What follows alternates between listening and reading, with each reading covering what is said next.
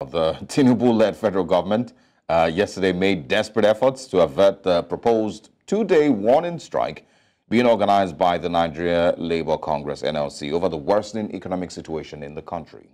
Also, the Minister of Labour and Employment, Simon Lalong, yesterday summoned a meeting involving all relevant stakeholders, including the leadership of the NLC, to a negotiation meeting and, of course, appealed to them to shelve the strike in the interest of all Nigerians in order to allow stakeholders to work towards amicable resolution of the contending issues on ground. Recall that the NLC, after its National Executive Council NEC meeting on Thursday last week, threatened to embark on a two-day strike, warning strike that is, starting today, September 5th, and tomorrow, September 6th. Now, it's also important to mention that they have the meeting that was called by the Minister of Labour and Employment.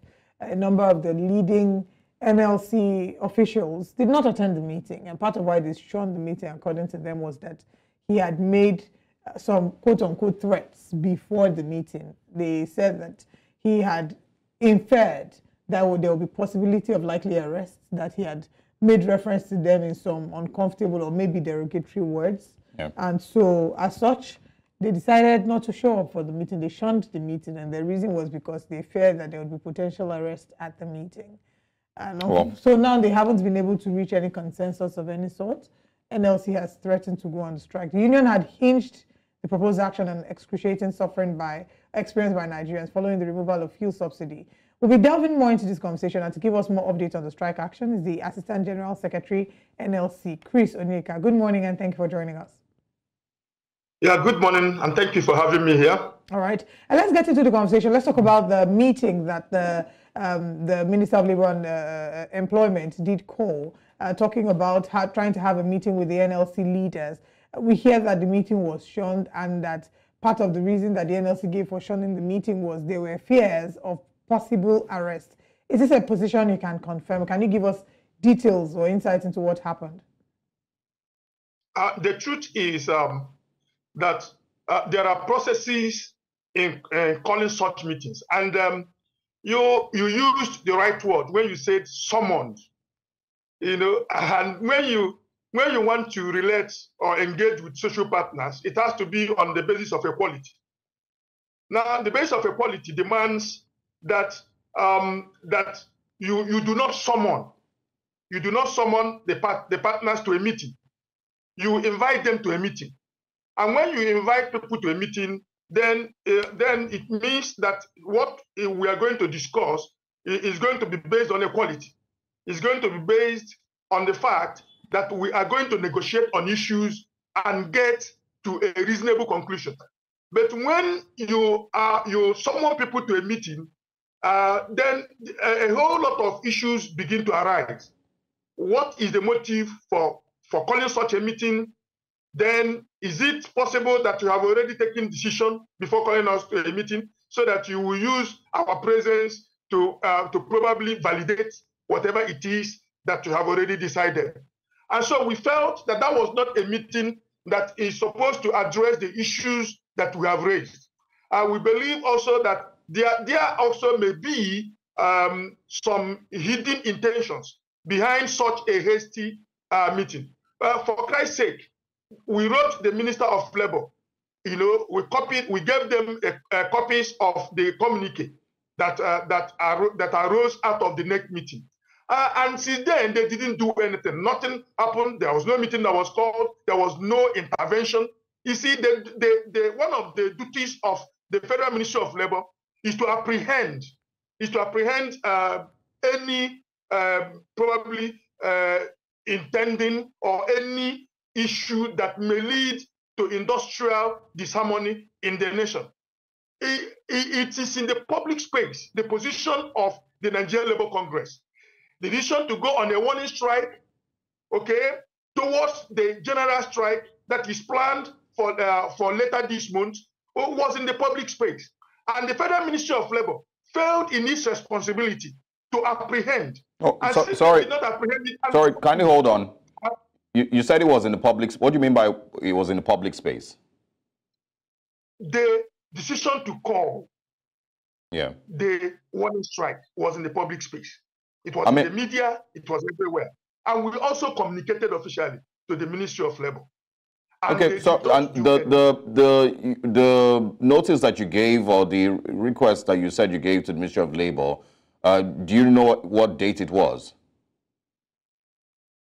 We had our meeting. We had our meetings on the 31st. We had our meetings on the 31st of August. That was the next meeting. And then the very next day, the media carried it everywhere. The very next day, which was the 1st of September, we sent out the communication to the Ministry of Labor. We wrote letters to them, attached the communique, and sent to them. And it was in the public space everywhere. It was in the media, it was in the print media, it was in the electronic media. And the Ministry of Labor will not tell anybody that they do not read the newspapers. They will not tell anybody that they do not go to social media. They won't tell anybody that they don't listen to news. So the news carried it everywhere, and they did not do anything to apprehend it. They waited until the very last. You see, we have experience. Sorry, apologies, I'm sorry that I'm jumping in. You had a meeting on the 31st of August, right? Yes. You're saying that it became public, information on the 1st of September, right? That same day, on the 31st. Or that same day, 31st of August. Today is the what, 5th of September? Today is, yeah. So yes. So basically about 4 or 5 days, after your meeting. Did the details of your meeting demand that the NLC converges an immediate meeting, or link, or at least do something, to approach labor? Was there anything like that in the details of the meeting? You see, the fact is this, that this matter has lingered on from the 5th of June, the 5th day of June. So these are issues that have been there for nearly 6 months. And so they are not new issues. Yeah, and, but they're not new issues. They are not new issues. But if you remember, a few weeks ago, there was a proposed strike that was eventually, shelved. It was put off. When the NLC President Joe Ajero and, of course, Felix Osifo of the TUC met with President, Bola Ahmed Tinubu. So when then was there a new breakdown in in discussions or in negotiations? Because I'm sure that at this point there's a lot of Nigerians, and if you look at the news this morning, there's already news saying that the TUC is not with the NLC in this strike. It also is saying that Lagos your Lagos workers are not with the NLC in this strike. So I don't think that there's a lot of people who have faith or interest in what the NLC is saying or doing. You see, those are not issues that we're going to discuss here.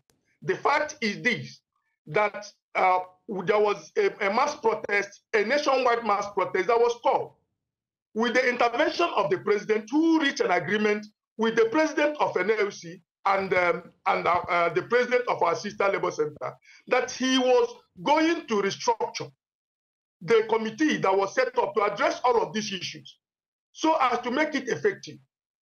But the president reneged.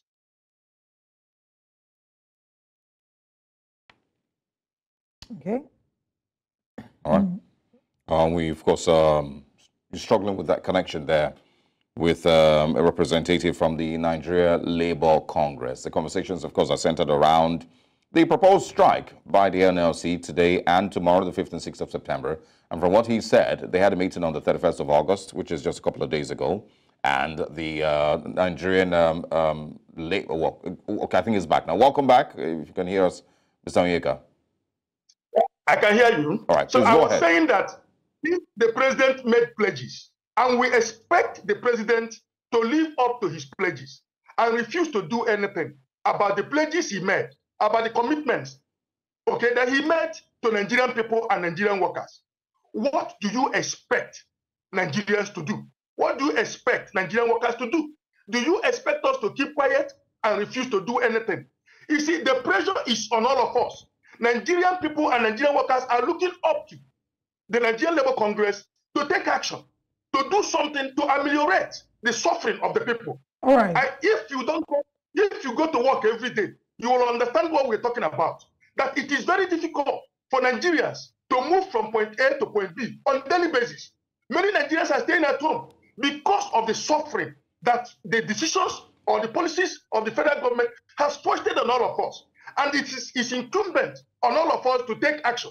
And we have continued communicating this to the federal government via the different channels. But the refusal of the federal government to do anything. Instead, federal government went ahead to begin to allocate 5 billion naira to the states. All right, Mr. Onyeka, let's talk about what happens next after this two-day strike, today and the 6th. And what happens when the federal government... Mr. Onyeka, can you hear me? I'm listening. All right, I want to find out what happens next after this two-day strike. The 5th and the 6th, according to you and according to the NLC, these 2 days are for the strike. Now, we're hearing reports that if the government doesn't meet your demands, that within 14 to 21 days of today, there'd be another indefinite strike. Is this true? And can you tell us what the next steps are? This is a warning strike. We said it's a 2-day warning strike. This 2-day warning strike is on 2 issues. One is the issue of the sufferings that the federal government has refused to do anything about. 2 is the second one is the issue of the illegal invasion and occupation of the national headquarters of the National Union of Road Transport Workers. And let me say something, because there was an insinuation in your statement that Lagos people say they are not joining. That is not true. I have not slept since 12 o'clock to make sure that all our affiliates all around the Federation are involved in this strike. You can fly in from Lagos now, let us see. You can fly in from Lagos to any part of the country. The action is total. This is a strike. People are staying at home. Nigerian workers are staying at home and in total obedience to the decision they took. Remember, when we say NLC took a decision, it is not Adjo Ajero or the deputy presidents that took the decision. It is the state councils, it is the affiliates that took that decision. We are not in the... You see, some people do not understand how organized labor works. The people that actually insisted that we take action are people from the states all over Nigeria and the industrial unions all over Nigeria. They were the ones that insisted that action be taken and that something be done. And that is why they said we should give federal government 2 days warning strike to prepare their mind. And I quite agree, Mr. Onyeka, I quite agree with you that it's been a really rough time for Nigerians, and not a lot of people are able to move from point A to point B. People are struggling to feed. Everyone is feeling it. We are all feeling it. But do you genuinely believe that these strike actions that the NLC is embarking on will yield the results that you desire? Do you believe in the NLC's ability to make the government undo certain decisions, certain decisions that it's taken, to take a different stand? Do you really have faith in the NLC's ability to influence the decisions of the government? Judging by, if you look at the past few years, would you say that the NLC has been very effective in ensuring that the government changes its mind on certain decisions that haven't been beneficial to the people? We have always been very, very, very, very proactive in engaging government on most of these issues that we have talked about. If you look around the landscape, you will see that most of the major decisions, most of the major frameworks that have been put in place. For example, the city mass transit system that have been put in place, the social housing programs all over the nation, and if you remember the People's Bank, you remember most of the things that have been put in place, the social investment programs, were products of negotiations by NLC, by the Nigerian Labour Congress. It is not something that government did on their own, but they were all products of engagements by Nigerian Labour Congress. And I tell you, when you ask whether I have that trust that we're going to do it, we have capacity. We have unquestionable capacity to get this government to change their mind and do the right thing. It's our responsibility to assist the government to make lives better for Nigerians. And that is what we are doing. We have the human capacity, and with the cooperation of Nigerians, people like you in the media, people that are on the street, putting hands together, the civil society organizations, joining us, we will get government to change their mind, to do the right thing. It is not just an NLC action. It is the action of Nigerians. It's a collective action that will make the government change their mind, because governance is about people. It's about the nation. It's about workers. It is not about government. It's about us. And they must listen to our interests, our desires. That is what ought to drive governance policies. Mr. Onyeka, this is what I was saying earlier. I understand, how it is not the NLC's responsibility, it's Nigerians and all of that. But the question I was asking earlier is, do Nigerians have any faith in what the NLC is doing?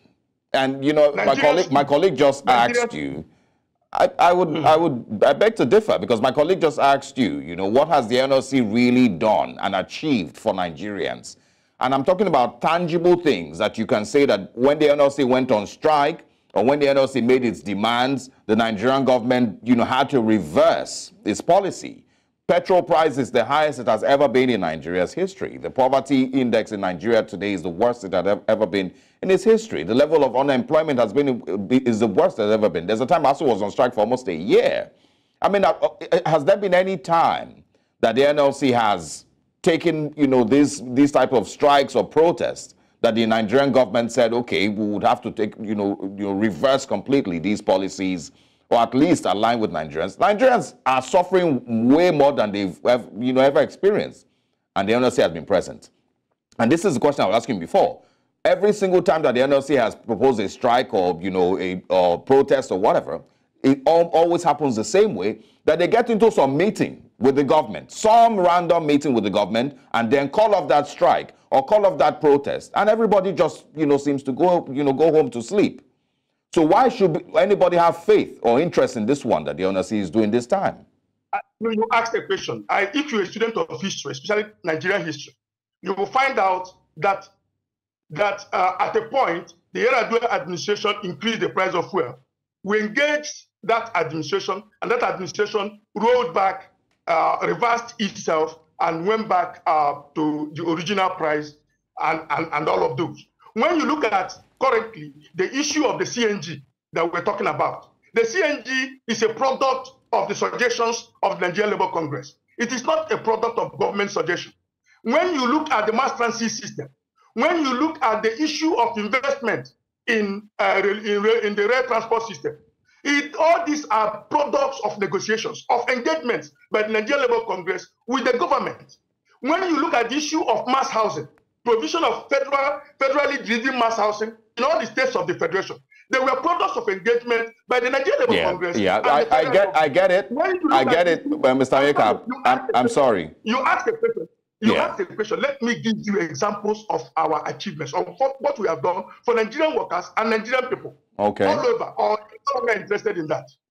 No, so I am interested, but it's not what I'm asking is, because you're talking about social investment and housing, programs. I don't know that we can look at statistics and say, oh, millions of Nigerians are benefiting from these things.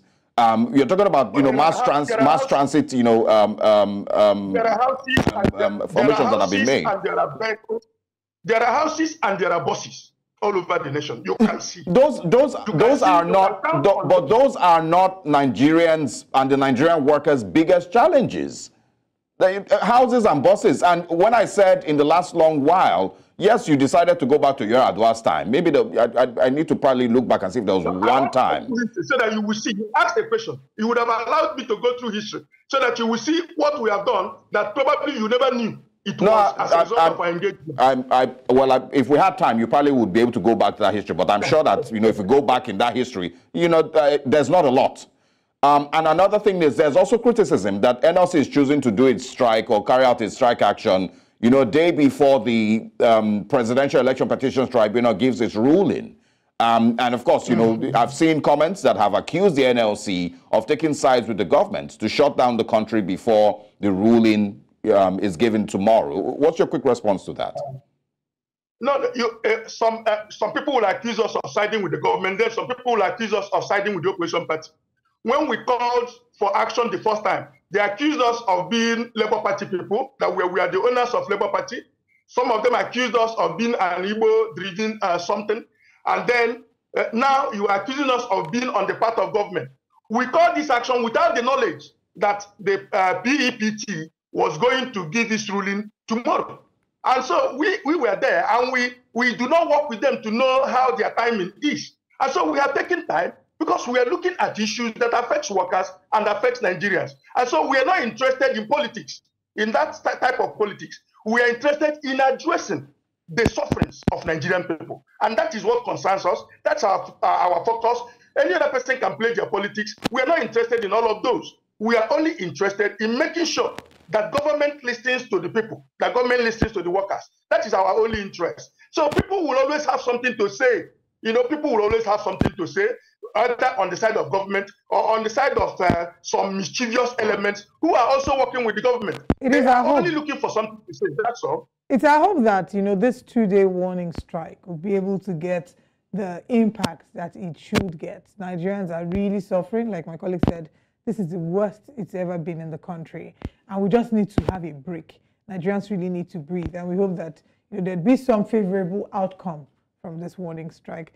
Thank you so much for your time with us, Mr. Onyeka. We do wish you a wonderful rest of the day, even though we know your day is going to be busy.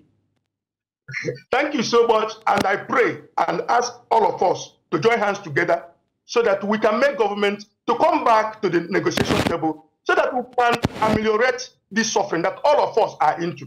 Thank you so much for having me, and God bless you. Thank you very much.